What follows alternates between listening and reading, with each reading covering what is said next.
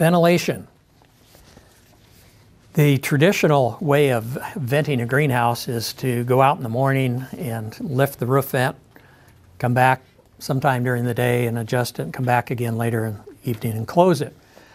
If you miss it one time, you can lose everything in the greenhouse because your greenhouse can cook. Let's say in the morning, for whatever reason, you forget to open the vents and the greenhouse goes to 130 degrees, and it can.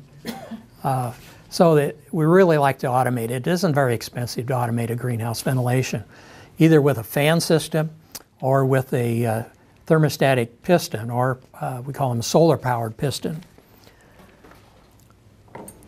This is a heavier duty model of a thermal or solar piston.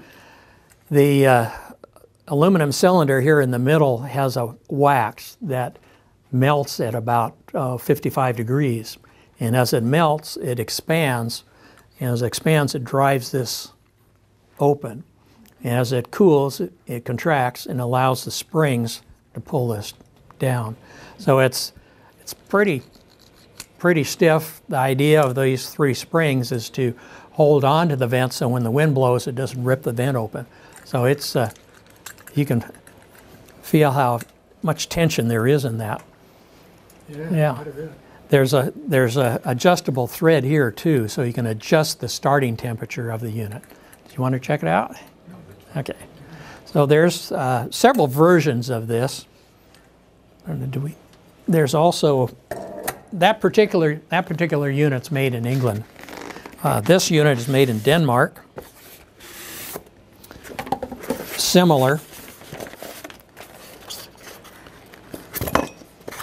And here's the power tube. So that's again a mineralized wax. So you attach this to your greenhouse vent. You can actually use these on cold frames because it'll detach very easily. And set the power tube through the threaded adjustment here. And when you get this all hooked up, you've got an automatic device. Again, it's this twist to adjust the temperature setting so you can set when it starts. And usually they're open after about 15-20 degree temperature rise. They're wide open. The nice thing is that they gradually open and gradually close, so they really monitor the temperature thermally in the piston here. So that's the new way of controlling the vents that you saw, the roof vents in the greenhouses.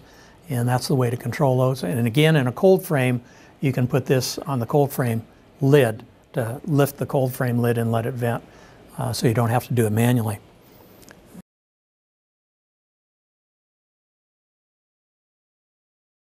As you thread those in, the farther you thread the adjustment in, the sooner it will start to open. They all vary just a little bit, so you'll have to adjust them a little bit.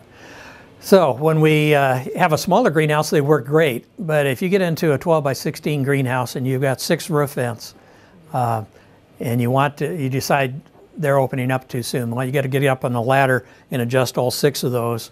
Well, we think maybe it's a better idea to put a fan system in that type of a greenhouse with a single thermostat. So here's your thermostat that would control a fan system. Just adjust the dial to whatever temperature you want in the greenhouse. This is your sensing coil, and that will very quickly send the temperature into the switch here and turn your fan on or off. Exhaust fans are shutter mounted, so that when they're off, the shutter closes and keeps the warm air in the greenhouse. And then when the fan comes on, it just blows the shutter open. So this is a waterproof unit, so you don't have to worry about hosing it down. It comes either pre-wired like this, where you can just plug your fan into it, or you can switch the wires in here and use this to run an inexpensive heater. We'll talk about that later. But anyway, this is called a series plug, and the power goes directly through one side, the other side goes through the thermostat, so it requires the thermostat to close the circuit. Now, we've talked about the fan taking the warm air out of the greenhouse, but we have to have a way for the fresh air to come in and replace it. And if you don't want to go open the door and close the door every day, you'll want to have a shutter that will allow the fresh air to come in.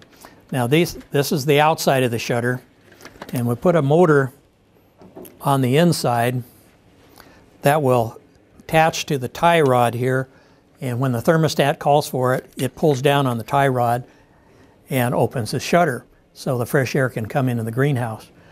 Usually these are mounted down low. They don't have to be down on the ground, but at the opposite end of the greenhouse from the fan, so you can draw the air all the way through the greenhouse.